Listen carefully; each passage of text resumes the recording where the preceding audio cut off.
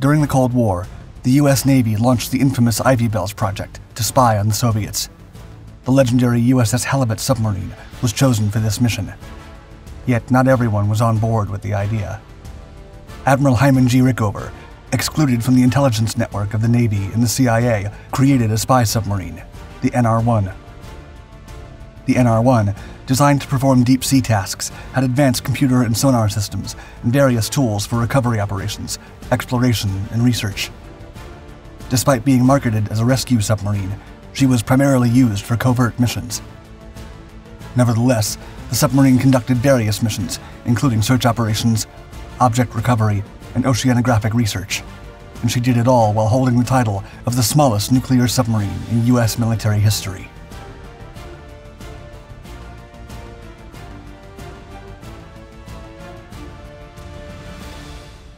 I Spy.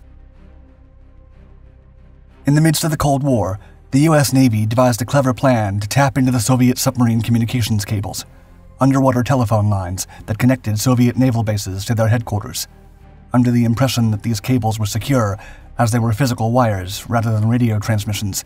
Many of their communications were not encrypted, meaning the U.S. Navy could listen in on their conversations.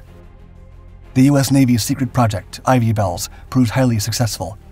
The legendary USS Halibut was the first submarine chosen for this critical mission, providing valuable intelligence on Soviet submarine operations. Equipped with the necessary tools to tap into the underwater cables and provide valuable intelligence about Soviet submarine operations, plans, and procedures, she offered the U.S. naval intelligence a direct window into the enemy's activities. Not everyone supported the Ivy Bells project. Admiral Hyman G. Rickover, the influential figure in the nuclear reactors branch of the U.S. Navy, viewed the USS Halibut project with suspicion. Despite his accomplishments in overseeing the development of nuclear propulsion, he was excluded from naval intelligence and the CIA. Therefore, with the help of John P. Craven, the U.S. Navy scientist who worked on the modifications for USS Halibut, the admiral worked on creating his own spy submarine. Rickover had big plans for his creation. He envisioned a fleet of mini-submarines that could perform search and rescue operations, recover valuable objects underwater, and conduct scientific research. However, he ensured these vessels were not officially classified as warships, so they could operate with less oversight from the various government bureaus. Out of this initiative, the NR-1 was born. True colors. The deep submergence vessel NR-1 was a special kind of submarine. Unlike other submarines, she didn't have formal commissioning and was known as NR-1, which stood for Navy Reactors, a unique name chosen to exempt her from a quota of nuclear submarines and emphasize her direct association with Rickover. NR-1 was designed to be different from other submarines, like Halibut. Instead of relying on divers for underwater tasks, NR-1 utilized hydraulic manipulator arms because the places NR-1 ventured were too deep for human divers, reaching depths up to 2,375 feet below the surface. Naval analyst H.I. Sutton detailed that the submarine's hull had to be constructed with extreme precision to withstand the immense water pressure. Even the slightest deviation from a perfectly circular cross-section could result in the hull being crushed. But due to her deep diving capabilities and the significant funds required for her development, NR-1 was often referred to as a rescue submarine, a convenient cover story. Indeed, deep-sea rescue was a genuine concern, and the public accepted taxpayer money invested in technologies that could save lives in underwater emergencies. Admittedly, however, NR-1 was not suited for deep-sea rescue. Nevertheless, she was painted in bright colors and cleverly marketed as a search and rescue vessel.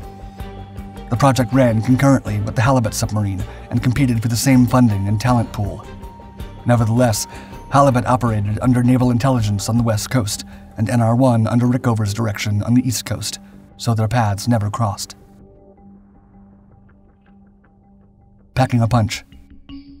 NR-1 was uniquely constructed by General Dynamics Electric Boat Division in Groton, Connecticut. A small vessel, she measured only 45 meters in length and weighed 400 long tons, and required a single nuclear reactor and one turbine generator. NR-1 had 2 propellers and 4 ducted thrusters, allowing for a speed of up to 4.6 miles per hour. Although slow compared to other Navy submarines, NR-1 served her purpose effectively. Interestingly, the midget submarine had to be towed out to sea by a surface vessel because of her slow speed. Yet her size was not a sign of weakness. She was equipped with advanced computer and sonar systems, as well as various tools and features for her missions. These included a claw for recovery operations, 3 viewports, a basket for depositing items on the sea floor, bottoming wheels, exterior lighting, a television periscope, TV and still cameras, and a manipulator with cutting and gripping tools. The crucial advantage of nuclear power was that it didn't require air, allowing the submarine to remain submerged for as long as the crew could endure. In practice, that meant about a month, with the limiting factor being the capacity of the toilet. Due to her limited size, she could accommodate a crew of around 10 to 13 people. Many aspects of the submarine were far from glamorous. Basic amenities like the cooker were inadequate, and the crew's living space was minimal. The submariners had to rely on frozen meals and bathe once a week using a bucket. To ensure an adequate oxygen supply, they had to burn chlorate candles, a device that releases oxygen through a chemical reaction. The crew was carefully selected from the top graduates of the Navy's elite nuclear power school, where submarine officers and engineers received their training. Admiral Rickover insisted on this requirement to ensure the crew came from his own world. The open ocean. NR-1 was a marvel of engineering, and her nuclear power plant a miracle of miniaturization and simplification. Unlike traditional nuclear reactors with massive power outputs, NR-1's reactor was tiny and comparable to a diesel engine. To save weight, the lead shielding typically surrounding a nuclear reactor was limited to the forward bulkhead, protecting the crew. Although the plan was to build several deep submergence vessels like NR-1, budget constraints prevented any additional ones from being constructed. Furthermore, NR-1 was never officially commissioned. Regardless, she would serve in the depths of the world's oceans. The submarine's missions encompassed a range of activities, such as search operations, object recovery, geological surveys, oceanographic research, and the installation and maintenance of underwater equipment. NR-1 had a remarkable capability to stay in one location and thoroughly map or search an area with great precision, which proved invaluable on several occasions. She could dive to incredible depths and maneuver along the ocean floor.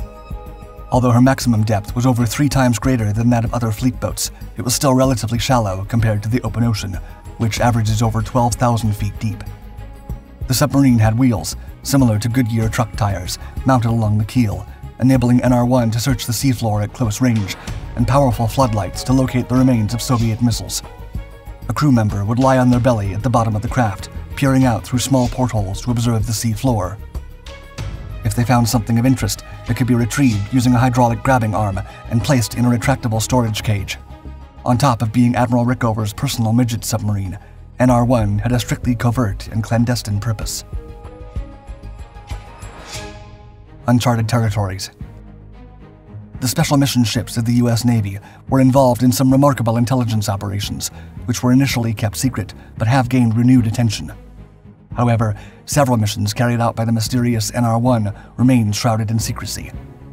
During the 1970s and 1980s, NR-1 undertook numerous classified missions to retrieve objects from the deep sea floor. Still, one mission we do know about.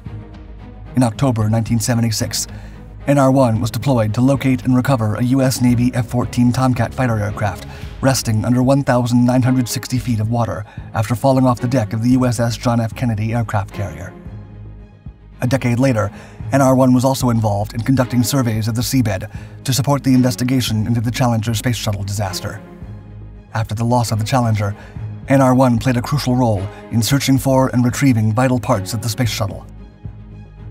In October 1994, NR-1 conducted a survey off the Florida Straits, about 65 kilometers southwest of Key West, where she unexpectedly encountered and explored an uncharted sinkhole. This sinkhole was later named NR-1 in December 1998 by an advisory committee. Additionally, in 1995, the renowned explorer Robert Ballard utilized NR-1 and her support ship MV Caroline Chouet to explore the wreck of HMHS Britannic, the sister ship of RMS Titanic, which had sunk off the coast of Greece while serving as a hospital ship during World War I. After a long and secretive career, NR-1 was retired in 2008. In 2013, parts of the submarine were displayed at the Submarine Force Library and Museum in Groton. Former crew members, unable to disclose specific details of their top-secret work, shared their experiences, emphasizing the unique and captivating nature of being part of the NR-1 crew. Thank you for tuning in to Dark Seas. If you enjoyed this video, please show your enthusiasm with a thumbs up, and make sure to subscribe to join our community. Also, don't miss out on the rest of our Dark Documentaries collection to learn more about recent military stories and technology. Stay tuned for more exciting adventures.